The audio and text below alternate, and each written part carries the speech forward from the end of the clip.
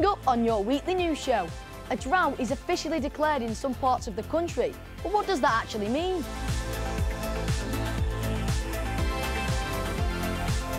Plus life after Britain's Got Talent. We catch up with Anneshwar, the climate change poet who wowed the judges and all the rest of us. Hi FYI, if there's ever a time to save this planet, it's now. But how do we spread this message to others, including adults? I think I may have cracked it.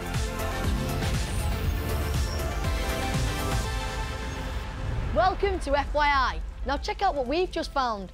So this is Westminster before, and this is after. I mean, just look at the difference. Look at how some of our country's most famous landmarks have been scorched by the heat waves we've been having. It's been the driest first 6 months of the year since 1976, plus record-breaking temperatures. And this is how the UK looks from space now. I mean, just look at that. You can see where those record temperatures and lack of rainfall have hit hard. And it's those really dry areas of England that experts say are now officially experiencing a drought. But that got us thinking, didn't it, Maya? Yeah. What does that actually mean? A drought is usually something you hear about in hot countries in Africa, not England. No, so right, hear us out. We've been digging up the info. So these are the areas of the UK where there is officially a drought, and there could be more areas in the coming weeks. Even though it has rained recently in many areas, it's just nowhere near enough to fill up our reservoirs that provide water to millions of people. So when an area is officially experiencing a drought, it means the government and water companies need to bring in rules to stop us using as much water, such as hosepipe bans. More water than usual could also be taken from rivers. Members of FYI news clubs from across the UK have been sending in their own ideas of how we can save water.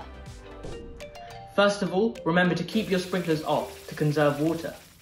And second of all, for the indoors, always fill up your dishwasher and washing machine to the brim to make sure that they're more efficient. My first tip to save water is to have 5-minute showers instead of long baths. And my second tip is to turn off the tap when you're brushing your teeth. Reuse your towels instead of constantly washing them after every shower. And number 2, make sure you turn your taps off tightly, preventing any chances of dripping water. A way we can recycle our water is by using a washing up bowl in the sink whilst we're washing our dirty plates and forks and spoons, and then we can use that water again to water our plants. That way we don't have to waste our water and our plants can stay hydrated as well as us. Good ideas there. I think collecting rainwater would be a good one, you know, with the barrels. Yeah. I mean, it's a little bit difficult, but you know, it's a suggestion. Or maybe it's something simpler, just having shorter showers. Meanwhile, half of Europe is affected by huge forest fires. Severe temperatures and little rainfall have made the forests so dry that firefighters across France, Spain, Germany and other countries are battling to keep huge fires under control. We don't have to tell you guys that this extreme weather is down to climate change. Scientists are warning us that heat waves will be more common if we don't stop polluting our atmosphere with gases that lead to climate change. Here on FYI, we'll be checking out the latest news on climate change. We'll be meeting the campaigners making a stand, checking out new technology to beat global warming and putting those with the power to make real change on the spot. We're going to start with Anneshwar. Remember him? Hello! He's the 7-year-old climate activist that uses poetry to get his message across. His performance on Britain's Got Talent wowed the judges, and he's still at it, talking about how we can save our planet in any way we can. Here's some of his top tips from his back garden, just for FYI.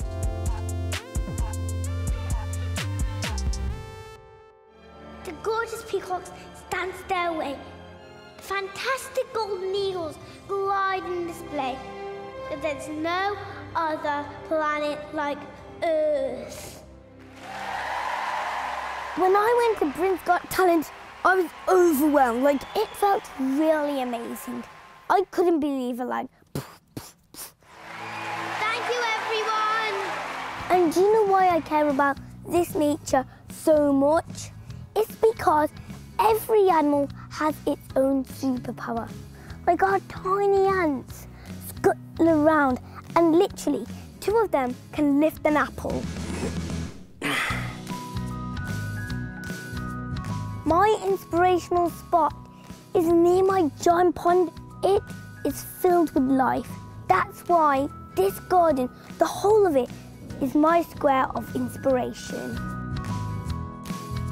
Here is the grassland habitat. Be very slow over here. Excuse me, bees.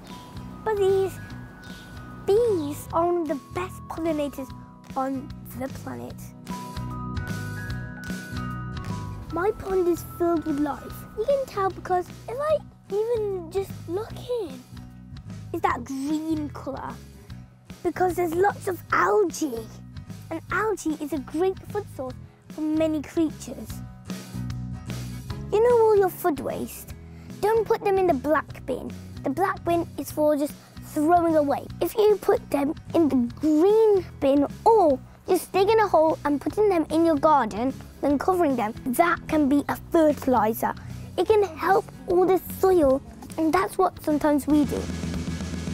Let's protect this planet we all adore and keep it safe forevermore. Anyone can report on FYI. This is your show. All you have to do is send us details about the story you want to tell.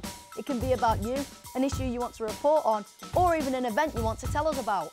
Even better, get your teacher to set up an FYI News Club at your school. Every club has the chance to take part in the programme. For more details, head to our webpage, first.news/FYI. Now, if you don't like spiders, look away. So what do you make of claims that scientists have made dead spiders into mini robots? Fake or fact? Well, it's fact. Scientists turned dead wolf spiders into mini grippers by taking control of their bodies with a mechanical rig. They could be used to get a grip on small objects in tight spaces. For info on how to tell if a story is fake or fact, head to Sky Kids On Demand or our webpage and check out our I Don't Get It explainer on how to spot fake news. Many pupils are beginning to receive their GCSE results. In fact, my sisters are on their way at the minute. But is it too soon to be tested in an exam? They're the first GCSE exam since COVID-19 emerged in 2019. We found a survey that says 9 in 10 teachers fear that students will not get the grades they deserve. Even though teachers are marking our exam papers generously, taking into account that many of us are behind on schoolwork, we've been thinking, is it fair to bring back exams? Here's some members of an FYI News Club at Southgate School in London and what they think. Pupils in England are going to be given advance notice of exam topics and their answers will be marked more leniently this year. I think it's fair that GCSEs have been graded more generously because of COVID. A lot of people missed out, on learning in lockdown. I think they should do it for the next couple of years. People have missed out, and I know some people definitely didn't attend the online lessons. Yeah. If there was additional support given to GCSE students, I think exams wouldn't have really been needed to be generously graded. It's hoped that the changes will be fairer to teenagers who have missed school during the pandemic. I do think that it would be better if we received more guidance for what to revise for our GCSEs, because it would help us. A lot of kids don't know how to revise and they just think reading over their notes and reading a textbook will help when it actually doesn't. I think, in my opinion, we should be graded not only for exams, but also the whole year. Because you might do well the whole year and then the day of the exam you just have a bad day. Yeah, in class you might be really good at history, but when you're doing a history exam or test, because you're stressed, it might not be as well as you wanted it to be, so yeah. I can't think of a better way to be assessed, I'll be honest. I feel like seeing how students have progressed throughout the years really shows their academic ability in a better way than just an exam, written exam. I agree, but I think perhaps a combination of both would be the best. I think it's fair to say that school is still a bit tough for many of us after the pandemic, so we got a hold of Laverne for some advice. Hey Laverne. Hi there. So what would your advice be if you didn't get the exam results you expected? Gosh, well, I suppose the first thing I'd say is take a deep breath. Setbacks happen, but plans can be put in place to help you manage things. Try and be a bit kind to yourself. Focus on the things that you can change and try not to dwell on the things that you can't change. That's really good advice. So, new schools, new experiences, new year group. How would you suggest we deal with all these pressures? The opportunity to make new friendships is really, really important. Having some worries about that is often quite ordinary. You know, you might want to be checking out with friends and seeing how they're feeling so that you don't get too caught up and think that it's only you that have got these worries. I think it's also very helpful to talk to other friends or your parents or your siblings and see how they've managed these sorts of challenges. Thanks for the advice, Laverne. Bye. Bye then. And for more contacts of where to get support, head to our webpage, first.news/FYI. Has someone ever said something upsetting to you, but they didn't intend to insult you? Or have you ever judged somebody based on their appearance and got them totally wrong? Well, it's called unconscious bias. I know we don't get it either. So we got FYI Scarlett to investigate a phrase that's been doing the rounds. And check this out, she even got her own quiz show. It's time to play Guess Their Job! Hello everybody and welcome to the game show that you can play from home. We've got 4 people for you to check out and they're all real people with real jobs and all you need to do is figure out which important job they do. Okay, so the 6 options are cleaner, astronaut, taxi driver, scientist, teacher or nurse. So let's start off with person A. What job do you think she does? Well, she's a taxi driver. If you got that right, then give yourself 1 point. Next up is person B. Could she be a cleaner, an astronaut, scientist, teacher or nurse? Okay, so the answer is she's a scientist. In fact, this is Dr. Özlem Terezi, who invented the first COVID vaccine. 1 point if you got that right. Question 3. Can you figure out which of the 4 remaining jobs this man does? Well, his name is Stuart Tuckwood, he's from Liverpool, and his job is a nurse. Finally, is this woman a cleaner, an astronaut, or a teacher? Well, her name is Noura Al-Matroushi. She's from the United Arab Emirates, and her job is an astronaut. If you got all 4 correct, then congratulations, give yourself a huge round of applause. But if you didn't get them all right, then don't worry.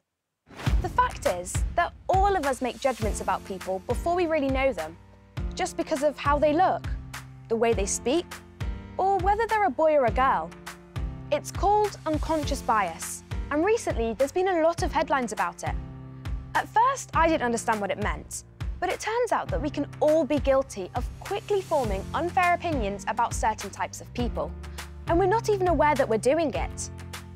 But why does it matter? We're only human, right?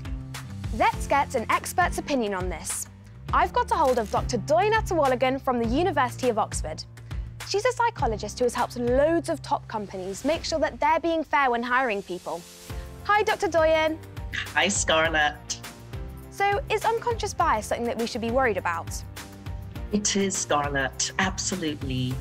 The thing is, if you label someone as not the sort of person you want to be friends with or not quite suitable for a job, just because of the way they look or because of their accent, then that isn't fair. And you could be limiting their opportunities. And actually, if you do this in a way consistently, that has a negative impact on a group of people because of a particular characteristic that they have, such as their gender or their race or their disability, that could be what we refer to as discrimination and is illegal. So what can we do to make sure that our unconscious bias doesn't lead to us being unfair about people? That's a really great question, Scarlett. You've probably heard the expression, don't judge a book by its cover. And in essence, that's the answer. Thank you, Dr. Doyen, that's great advice. Great, Scarlett. So, the important thing we all need to remember is to be open-minded about the people we meet, to not make assumptions about them and what they're capable of, and to look below the surface to find out more about them. Got it. For more I Don't Get It explainers on just about everything, head to Sky Kids On Demand or our webpage. We're finishing with something that you may have missed in the sky, the biggest meteor shower of the year. The display is caused by Earth colliding with debris left behind by a comet that passes every July and August. See you next time!